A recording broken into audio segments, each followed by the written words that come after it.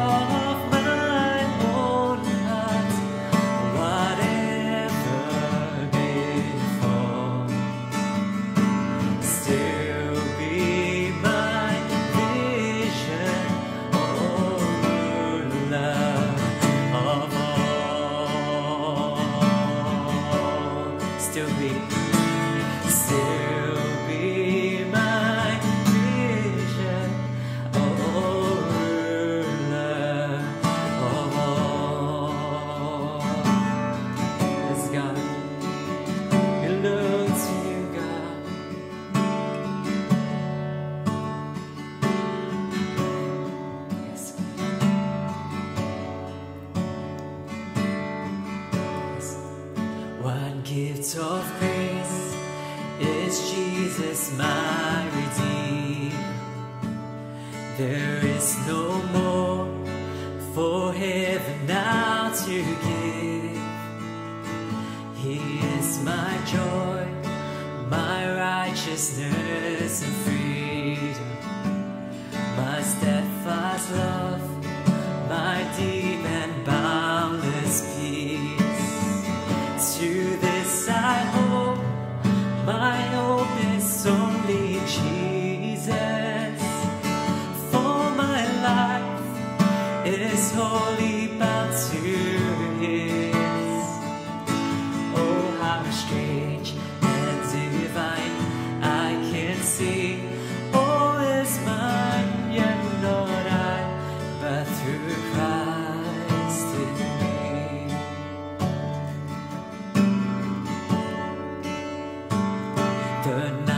is dark, but I am not forsaken.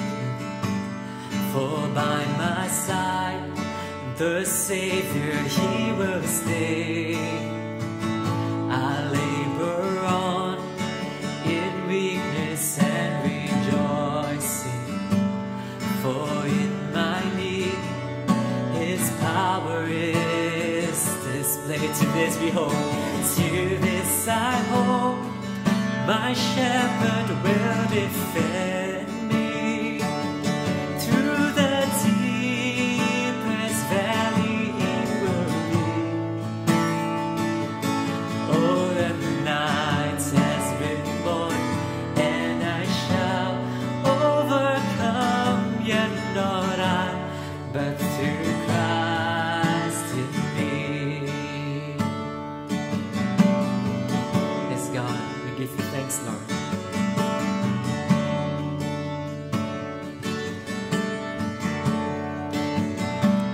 No fate I dread, I know I am forgiven. The future sure, the price it has been paid. For Jesus bled and suffered for my pardon, and He was raised to overthrow the grave. To this I hope, my sin has been defeated. Jesus now and ever is my plea. Oh, the chains are released, I can see I am free, and not I, but through Christ in me. We give you thanks, Lord. Amen. Indeed, with every breath we long to follow Jesus. With every breath I long to follow Jesus, for He has said that He will bring me home. And day by day I know He will renew me, until I stand with joy before the throne. To this behold, to this I hope, my hope is only Jesus. Oh, the glory evermore to Him. When the race is complete, still my lips shall repeat, yet not I, but through Christ in me. To this behold, to this I hope, my hope is only Jesus. Oh, the glory evermore to Him. When the race is complete, still my lips shall repeat, yet not I, but through Christ in me. When the race is complete, still my lips shall repeat, yet not I, but through Christ in me. Yet not I, but through Christ in me. Yet not I, but through Christ in me.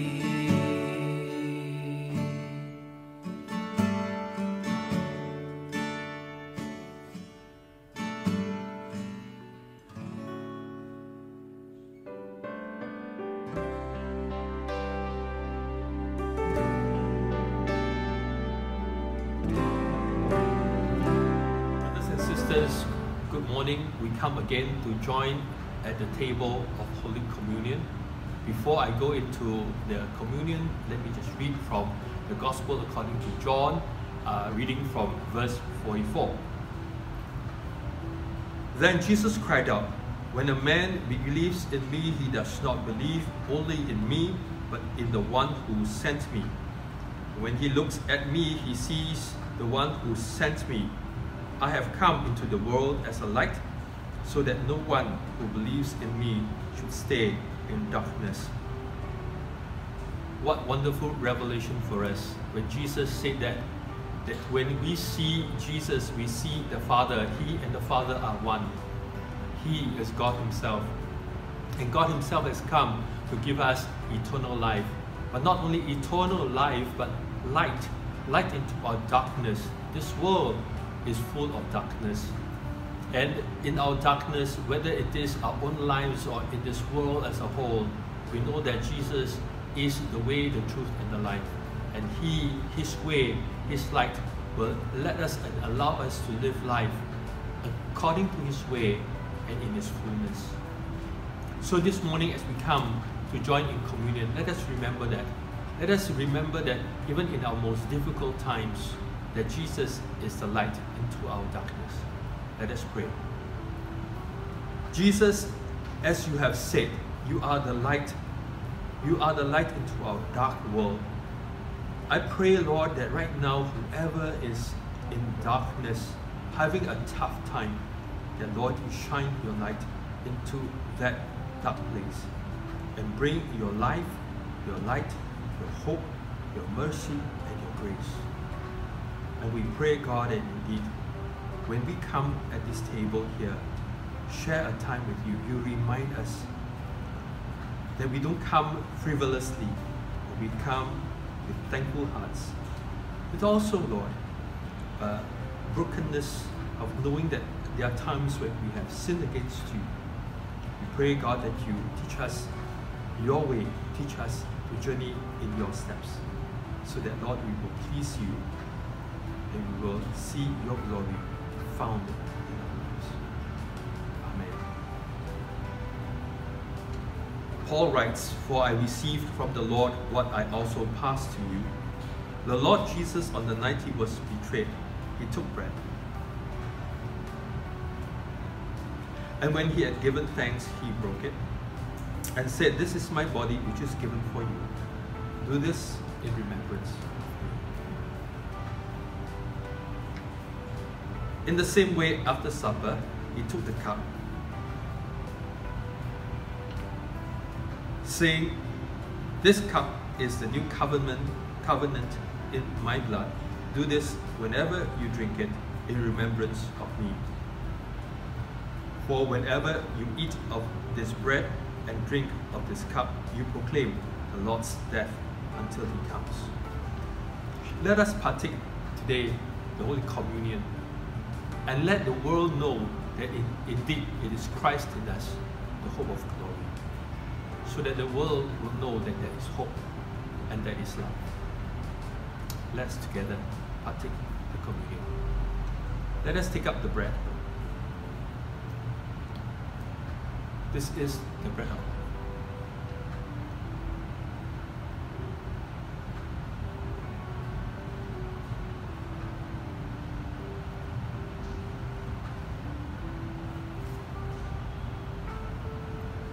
This is the blood of the new covenant.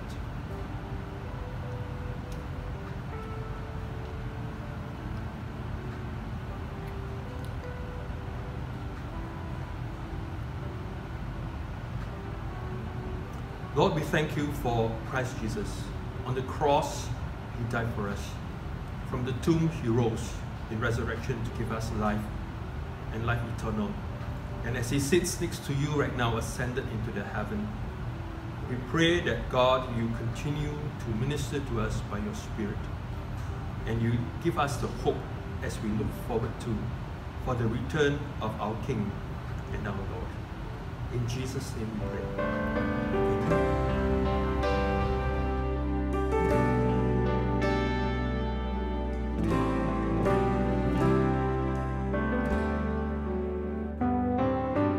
Good morning.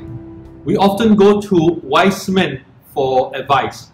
This morning, as we turn to the wise man Solomon in Ecclesiastes 5 and 6, we're not going to get just advice. We are going to get more than advice. We're going to get from Him red flags, warning, telling us there are dangers. What sort of dangers are there? Dangers of living life under the sun, living life without God in the scheme of life for us. And this is done after He has done so much inquiry about what life is all about. From chapter 1 to 2 to 3 and 4, He has made His inquiry and He has come to some assumptions and some understanding. But now in chapter 5 and chapter 6, He's going to do something different. What He's going to do is to show us that there are dangers living under the sun. And these perils can affect us and affect the way we live our life and what there is in terms of meaning or meaninglessness of life. What are the 4 points or the 4 dangers He raises up? First, He raises up foolish worship. Foolish worship. Secondly, He says that there is bound to be abuse of the powerful. Those who are in power will abuse power. 3, He says that you will accumulate much, you will have much, but you will not have anything at all. There's this sense of having a lot but not having it all. And fourthly, He says that you will experience much in this life, but you will never be satisfied. Now, what am I going to do is I'm going to lead us through what Solomon writes throughout the whole 2 chapters.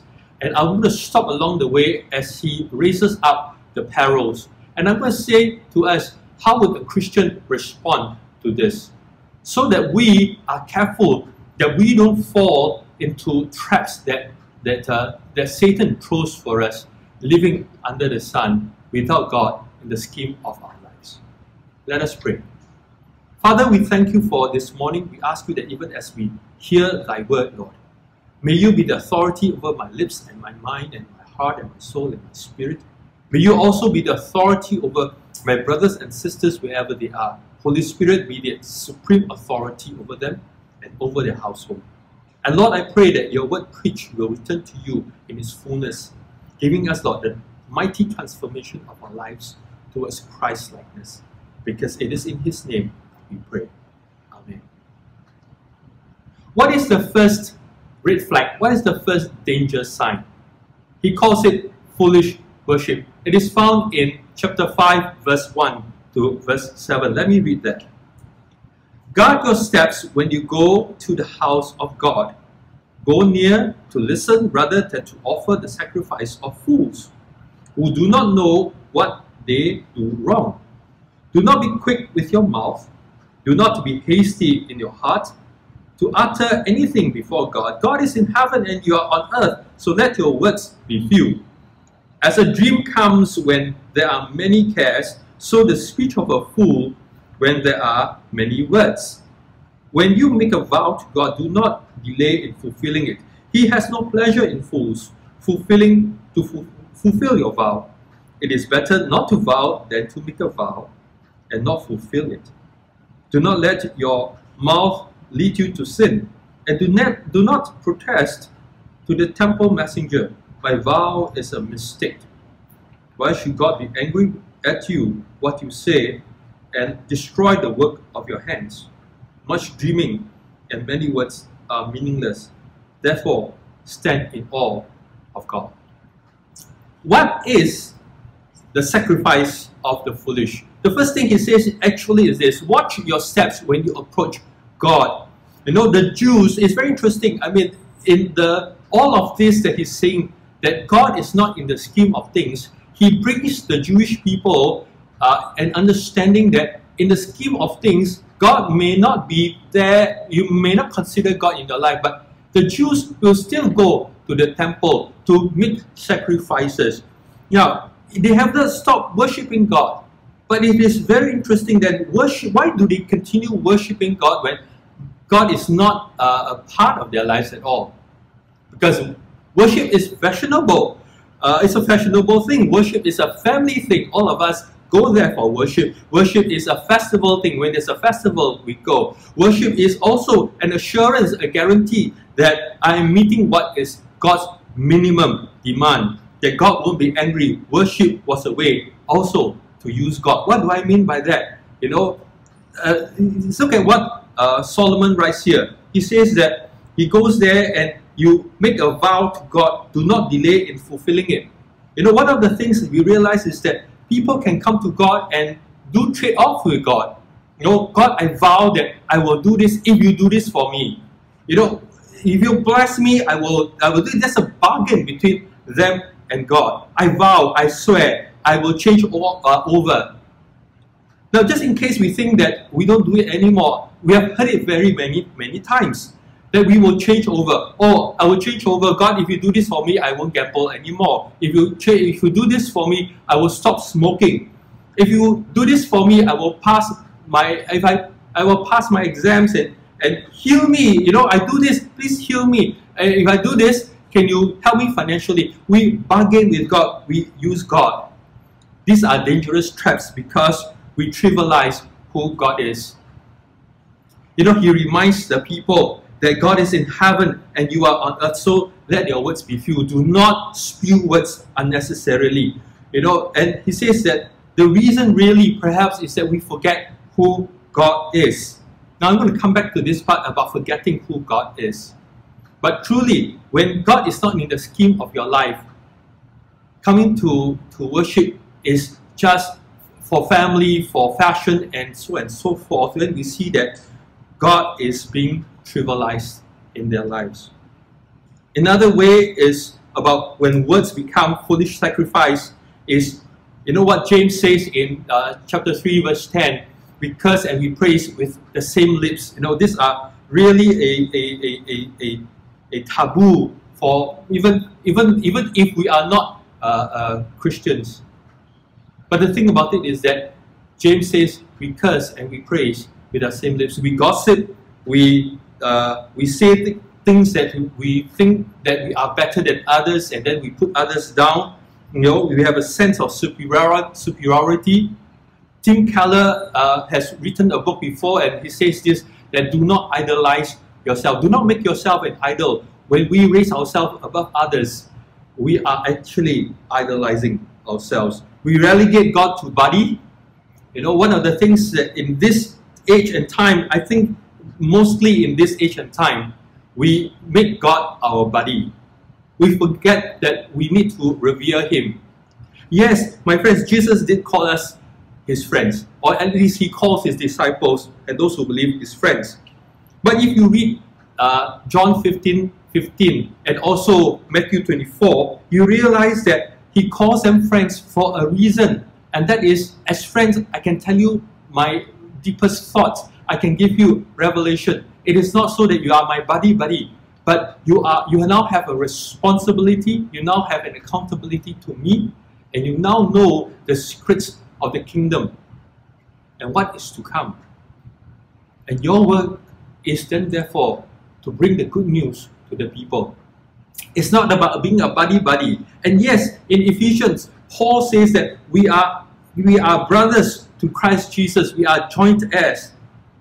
And it's really not merely about inheritance. We all love that. Oh wow, we have an inheritance with God.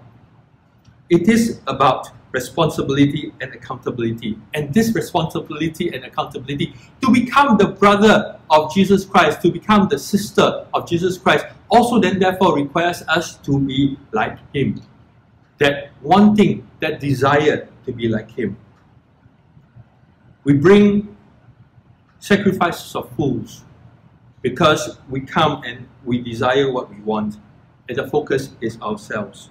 We have lost the reverence and honor for the Lord. We have lost the reverence and honor of the Lord. We no longer come in splendor, and no longer do we come in awe. You know, we think that, wow, Jesus called the apostles and the disciples brothers and friends. But look at how they honored Him. Now, none of them in their letters, none of them gave us a connotation that they are a buddy with Jesus. They called Him Lord. They called Him Savior. They called Him who He is, the Son of the living God. I pray, I wish really that, we take examples of them, and even examples of the fathers of our faith, Abraham and Moses, and even the prophets, how they look up to God and how they revere Him, how they look up to them and say that you are my God, and indeed in your presence I stand in awe. And sometimes I think that it is people like us who are pastors and leaders and teachers who give that wrong message. I pray today we look at ourselves, we look at our messages, we look at our lips, each of us, look at our lips, what comes out from our lips. Do our lips then therefore praise the Lord? Do our lips then therefore not bargain with Him, but know that He is the one to be worshipped and revered? Do our lips even brother to brother, brother to sister, do our lips then therefore speak of love and care and edification and encouragement? Those are wonderful sacrifices through the Lord. I want us to learn to bless. I want to read Hebrews 12 to all of us. Hebrews 12:28. And Hebrews 12:28 says this: Therefore, since we are receiving a kingdom that cannot be shaken, let us be thankful and so worship God acceptably with reverence and awe. For our God is a consuming fire. This is who God is. This is who God is. Let's stand in awe of who He is. Let us be men and women of few words. Let's come with a posture that we know the reason why we are coming to worship Him. It's not about being fashionable, and not about family. Friends, hear this. I know many people go to church because their family members go with them or their parents bring them.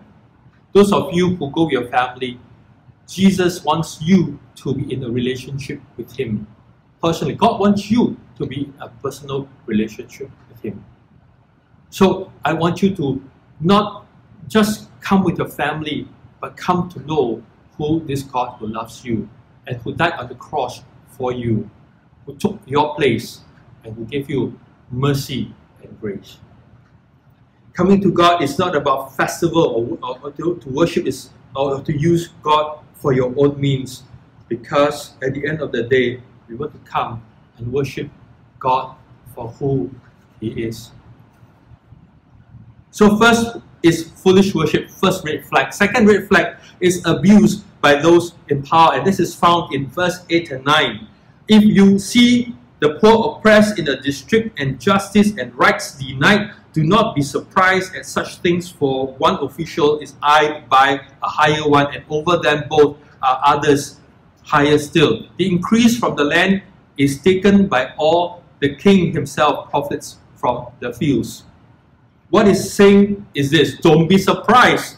There will be layers and layers of oppression. The king will oppress the noblemen, who will in turn oppress the landowners and the merchants, who will all in turn together, or perhaps all together, then oppress the peasants and the slaves. There is a pecking order of oppression. Proverbs 22:16 tells us that the oppression of the poor, to be rich is something that will happen, and it is wrong. Then in James 5, every workman is worth his wages, but wages which are withheld, it is wrong also. So what about today? Do we see unfair practices from those in power? It still happens. An unkind boss. I've seen unkind bosses who change the targets just when his salespeople are about to reach this target and to get the commission and to get all their benefits. They move the targets a little bit higher, and they say, "Oh, we move it a little bit higher, but we give it a little bit more incentives."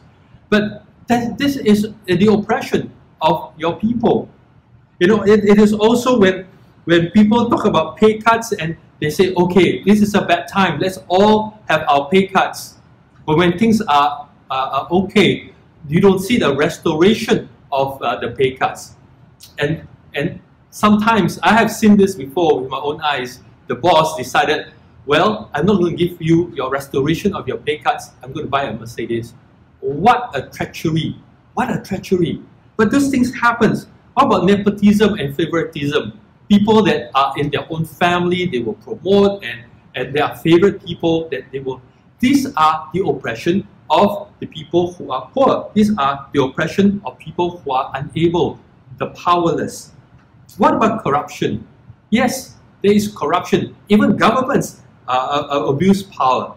I mean, I remember, and I think some of you have read about the Red Bull case in Thailand, where the heir to the Red Bull business ran over a policeman and got killed, and killed the policeman, and he gets scot-free. What about in India, where the rich will get their court cases quickly attended to, and there are people who are in prison 10 years, 12 years, and their cases are yet to be heard after the one time, after 10 years. What about Cyprus government?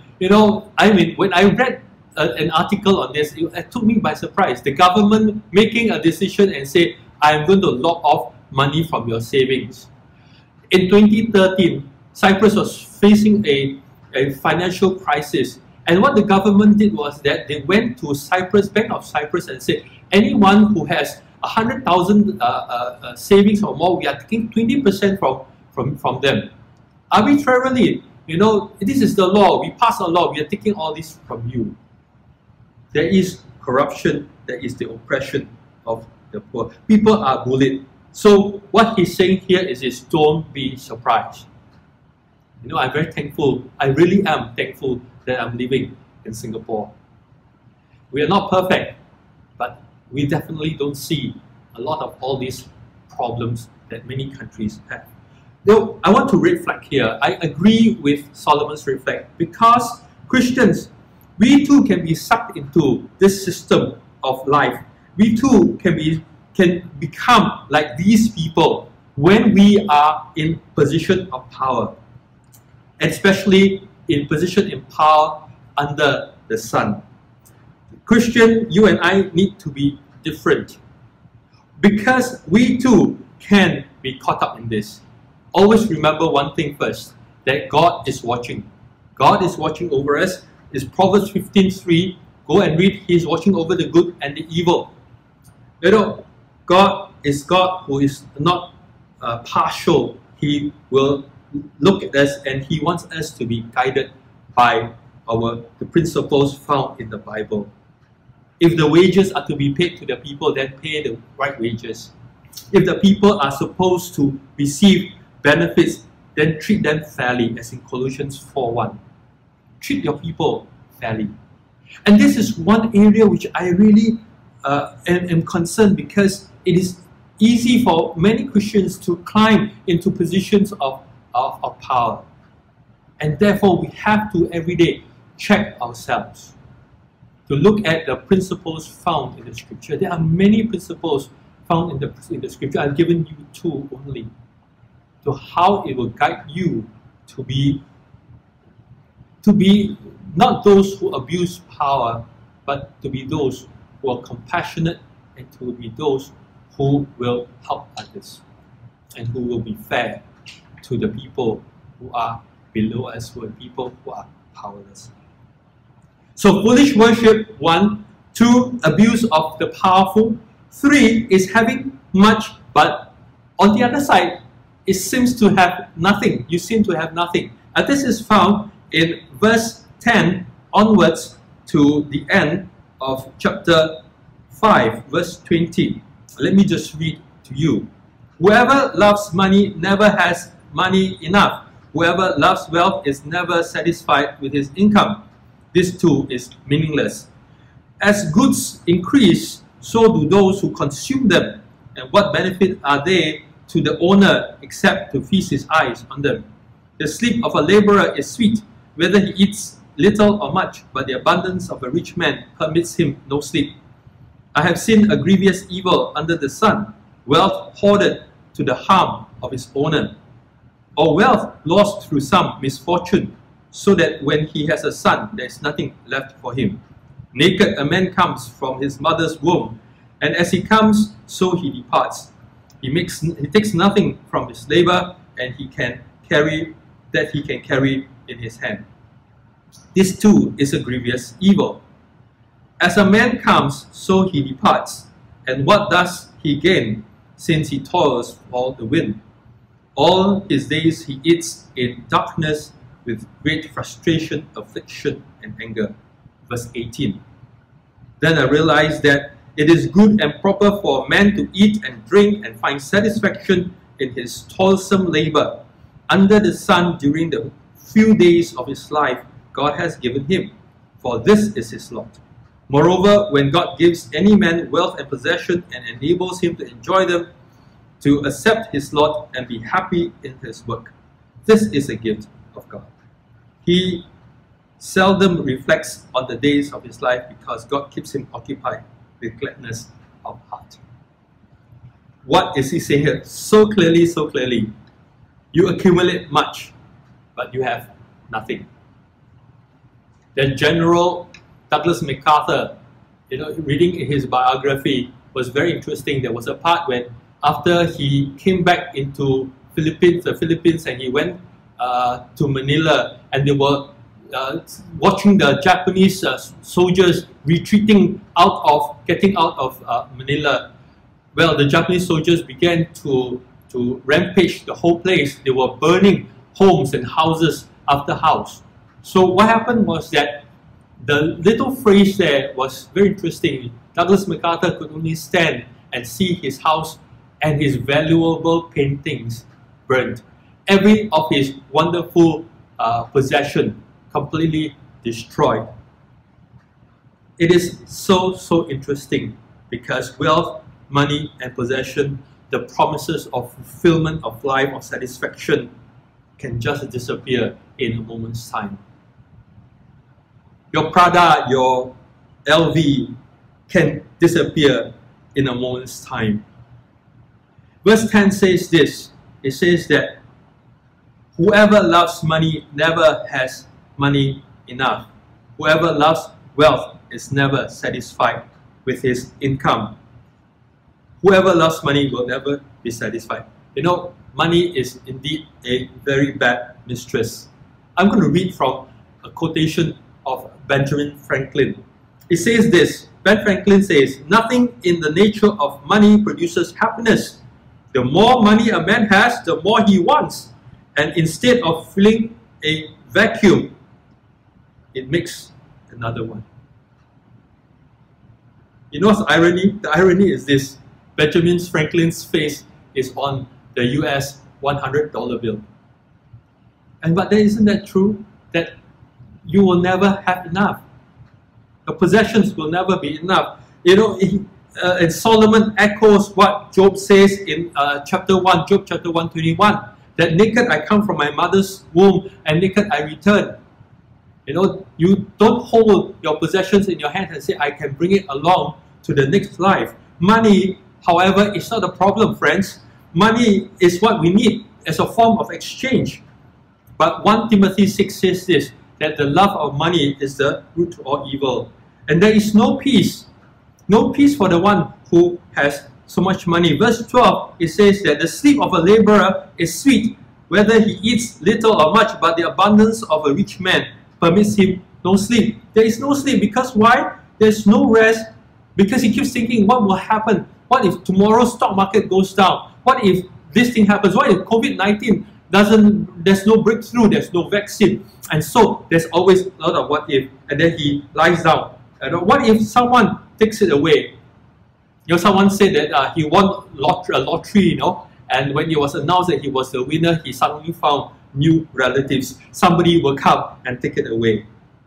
And in verse 17, he continues to say, what are the perils? He says, all his days he eats in darkness, and he's got great frustration, he's afflicted, he's in anger, and he talks about hoarding. When you hoard things, what will happen is that you're not generous. You hold things to yourself.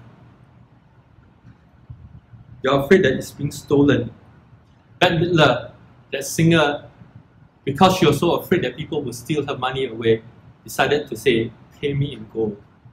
maybe people couldn't come and take her gold away. But you must not forget, there has been a lot of gold robbery. Well, it takes place.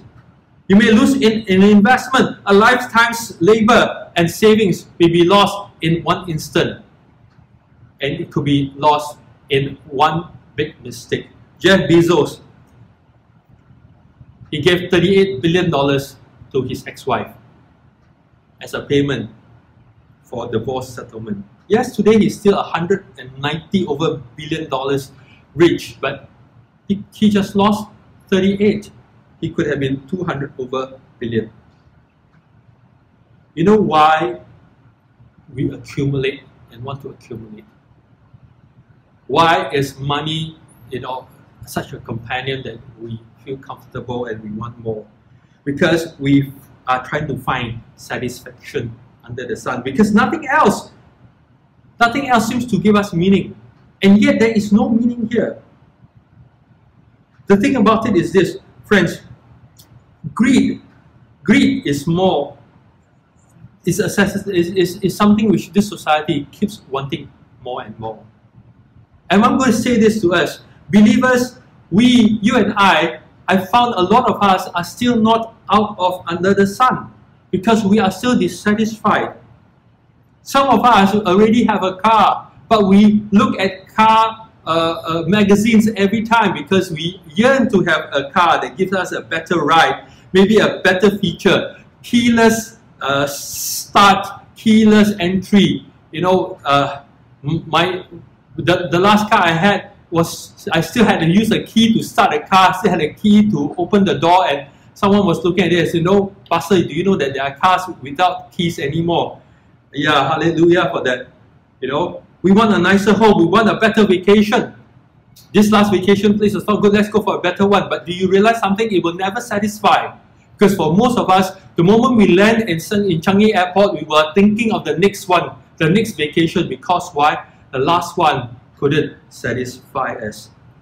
We want more handbags, we want more mobile phones, new ones.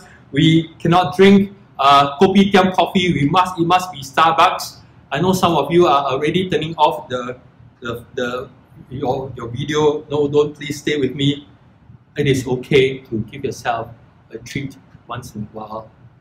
Well, a treat for a new car, a treat at Starbucks or at Coffee Bean. But I still have my peeve about it. Once I went to Coffee Bean and I wanted a coffee, but I look at it and I look at the price and I thought about the difference between Kopi O at Kopitiam, and I decided, now let me walk to the Kopitiam, because I thought of the person who could use the difference for one meal. It's just something, but the thing about it is this: when we look at all of these things, my brothers and my sisters, we think that this will give us a good life. That life will be good, but the truth is this: it will not satisfy you and I. Jesus spoke most about money. Maybe prophetically he could see that money is going to be a big problem for us, a major struggle for us. One of these days, I will take some time to talk about debt and a monetary system so that we can understand, and that maybe before that, just one point, friends, get yourselves out of debt as soon as possible, as much as possible. Let me continue. So what do we do? Let us be guided by biblical principles, biblical truths about money. I'm going to just rattle and give you some verses. Write it down. Let them be your guide. And there are many more. Matthew 6:21, where your treasure is, so your heart is. Psalm 37:16-17, better the little that the righteous have than the wealth of many wicked. Power and wicked will be broken. Hebrews 13:5, be free from the love of money. Be content with what you have, for God is with you. And God is with you. Isn't God enough? Matthew 6:24, you can't serve two masters at the same time. Matthew 19:21, sell your possessions and follow me. 1 Timothy 6:10, the love for money the people who love money pierce themselves with grief. Don't covet. Exodus 20:17. Do not covet after your neighbor's house, goods, wife. Do not covet. Do not yearn for the possession of those things. Don't look at someone else and say, this person has this, I wish I had. It will be insatiable. It will never be enough. Lead your life or walk your life by the principles of God. Fourth flag is this: there will be dissatisfaction of life's experience.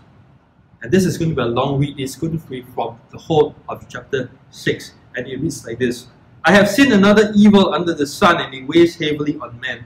God gives men wealth, possession, and honor, so that he lacks nothing his heart's desire, but God does not enable him to enjoy them, and the stranger enjoys them instead. This is meaningless, a grievous evil.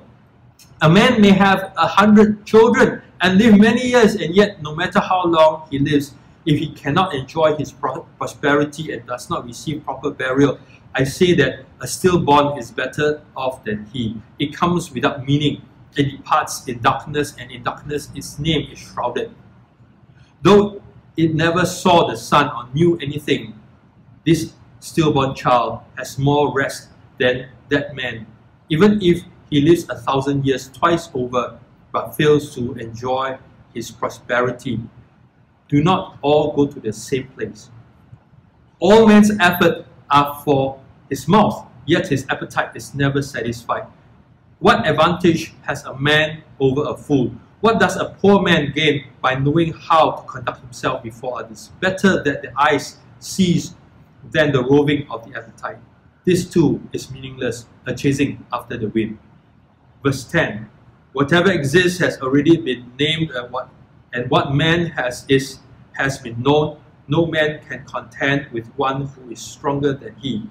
The more the words, the less the meaning, and how does that profit anyone? For who knows what is good for a man in this life? During the few and meaningless days he passes through like a shadow, who can tell him what will happen under the sun after he is gone? What is Solomon saying here? He says that we will experience many things, we will be bestowed many things, but all of it has got no meaning because there is nothing that will satisfy. It is actually a very depressing chapter. But what he's saying here is that as you go through life, and you have lots of experience, lots of possession, but it is not better than a stillborn child who experienced nothing. Because why? The appetite of a man on this earth under the sun is not satisfying. There's no meaning. So, I mean, we can say this: okay, I've been through that. So what? I've done that. So what? The moment somebody said this, the moment we are born, we are preparing to die. That's actually a very sad way of looking at life. No matter what is your status, Solomon is writing here, whether you are the highest of the high or the lowest of the low, no matter how much you have or how little you have, no matter what you have achieved and what you have not achieved, at the end of the day, mankind cannot be satisfied by any experience that is under the sun. Because when he goes, he doesn't know what it all means altogether. For us Christians, those of us we say that we believe in God, we too sometimes ask ourselves, what is this whole meaning of life? And so therefore what we do is that we search for meaning and we search for purpose. We follow and try to follow what is in the scriptures. Let's do good. Okay, what are the things that we can do to do good? Feed the poor, clothe them, give them a roof over their heads, meet the needy, go to the prison, speak to the prisoner, save the environment, save the whales, fight abortion. Now friends, all these are good stuff. But there's a question we need to ask. The question is, why are you doing all these? Is it an existential reason to prove that I'm alive? Or is it that you say, I follow biblical principles? And if you say that you follow biblical principles, I say, great, my brothers and sisters, my friend. But why do you follow biblical principles? What is your reason behind it? Some of us will say that, well, the reason behind it is that as I follow the biblical principles, I say, I can afford the time, I can afford the finances, the money, the dollars and cents to give to the poor, time with the prisoners. I can have the time to look at all the saving the world, saving the environment. Others will say, well, it is a good feeling. It's a good feeling to help others. I cannot deny it is a good feeling to help others. But if we just do that for the sake of doing it, let me ask you, don't you feel that you come to a point in time that this doing good thing is just a pat on your own shoulder? And you're not just doing it for someone else, but you're doing it for yourself? That you accomplish it sometimes even to say, God, see, I did it.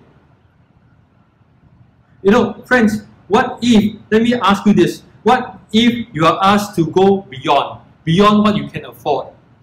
Beyond what you can afford in terms of time, would you still be engaged in meeting the poor, seeing them, talking to them, visiting the prisoner?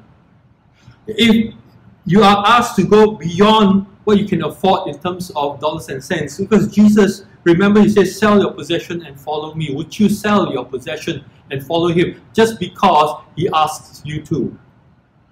Give up an interest so that you have more time.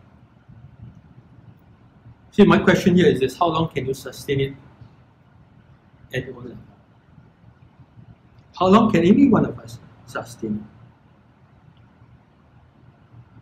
How can any one of us stop, continue if we don't feel good about it anymore, about doing something anymore? We can be guided by principles and values in the Bible. But my dear friends, the principles, the values, the wisdom words, and even the commands of the Bible are merely ink on paper. They are merely ink on paper because we are still under the sun. We cannot hold on. These are not anchors that we can hold on until and unless they are found. These are found, anchored in the one who breathed life into them. There's one who gives meaning into the principles, the values, the wisdom words, and even the commands, and therefore give meaning to life itself. And that is no one else other than the one who came from above the sun, Jesus Christ himself. You see, we need to have somebody who comes from above the sun to know what it means to have purpose and life and meaning, not only for the eternity, but even for life here on this earth, under the sun. We can have a fulfillment, a meaningful life here. See, God sent Jesus Christ, and he is the answer to all the perils. He came so that we can't clean up ourselves to be worthy to come to him. The Jews came to him at the temple and asked for cleansing. And we can't do that. But it is Jesus coming to us. He who is God, tabernacle with us. The good shepherd who leads and guides us by his Holy Spirit and by his word. He who came so that the principles can sustain us because we have a wise counsel. He who came, who made us clean so that we are able to come to the Father. And we who are clean can be cleansed in our lips. We will not come and bargain with God because he is enough. He who came allow us to say we don't need to negotiate with God because he is the one who gives us his best. We can trust him for that. And he who came so that our lips are cleansed, so that we speak words of love and care and words of edification and words of encouragement rather than words that bring people down. He came so that in his death and resurrection we learn how to revere him. We learn how to worship his name. We learn how to be awestruck. He came to show us what it means to worship him in spirit and in truth. But at the same time also, he came to show us what it means to come down from a place of power, to be humble, to serve the people. You know, friends, as I said just now, that when we get into positions of power, we too can slip into a place where we are abusive. But even as we continue to try and use the biblical principles, unless we frame it in Jesus Christ, unless we are able to see in Jesus is this whole counsel of how to live life, unless we do that, we will find it so difficult. Because Jesus came from the heavens. Jesus stepped down from his heavenly throne to show us what it means to be humble, to show us what it means to have compassion for others, to show us what it means to be giving, to show us what it means to have God-centered ambitions, to show us what it means to be selfless, to show us what it means to be always otherward and not me-ward. Jesus came also to remind us that in him is not only eternal life, but every spiritual blessing. That we do not need to run after money. We do not need to cradle at dollars and cents, which we cannot bring along with us when we die. But he has given us the wonderful eternal life.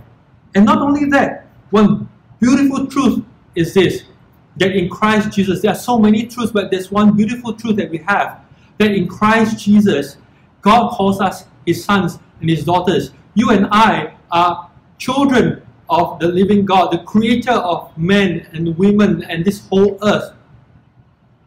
He calls you and I sons and daughters. We are adopted. We are his children. We are heirs and joint heirs with Christ Jesus.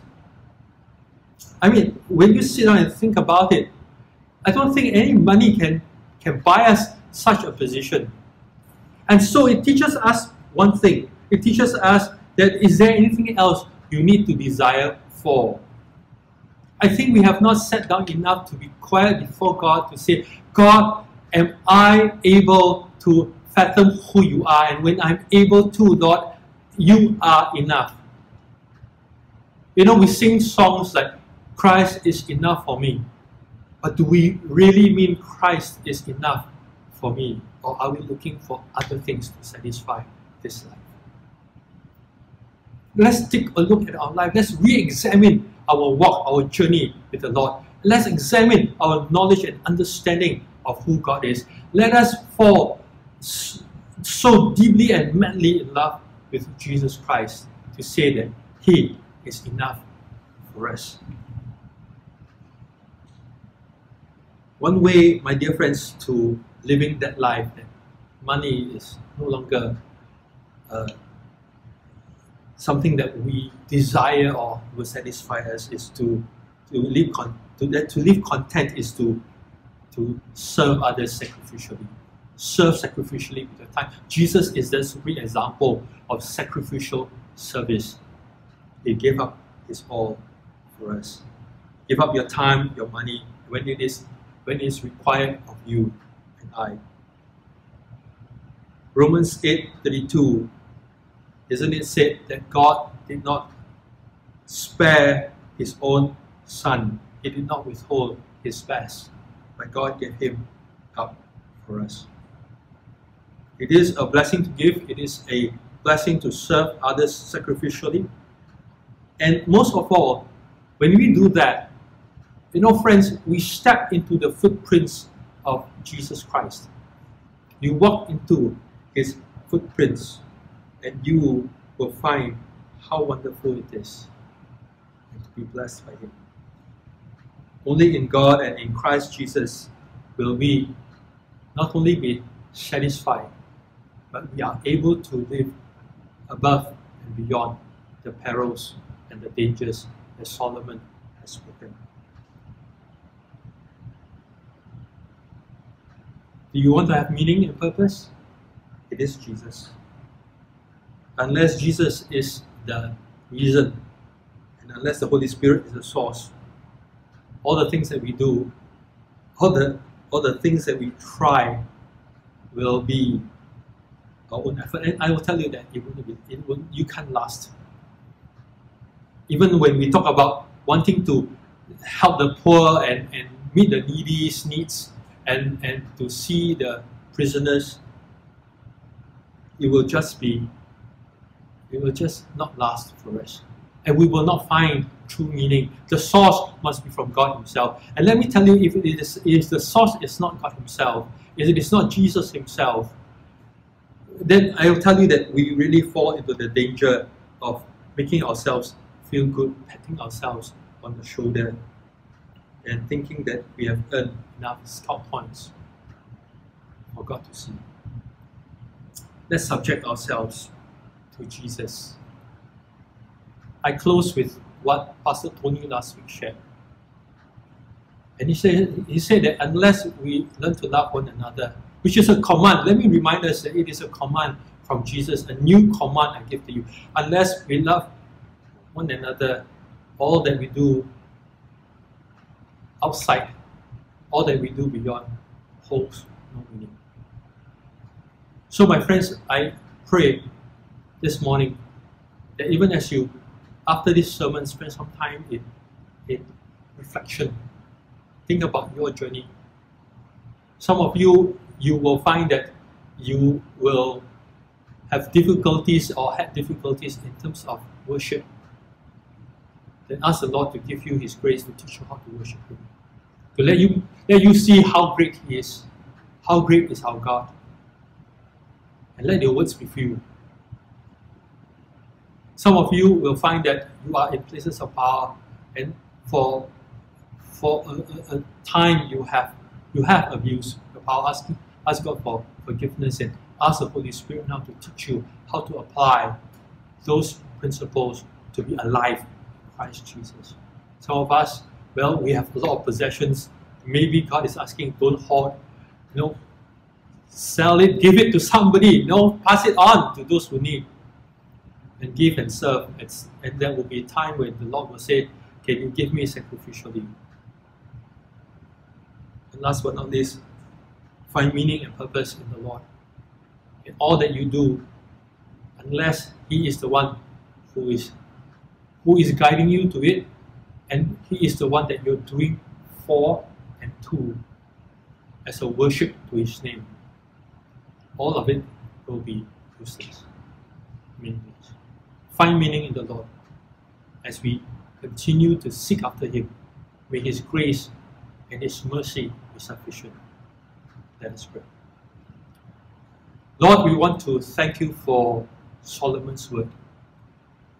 The Lord, even in 5 and 6 chapter of Ecclesiastes, his warnings, his red flags tells us that we too can fall into living under the sun.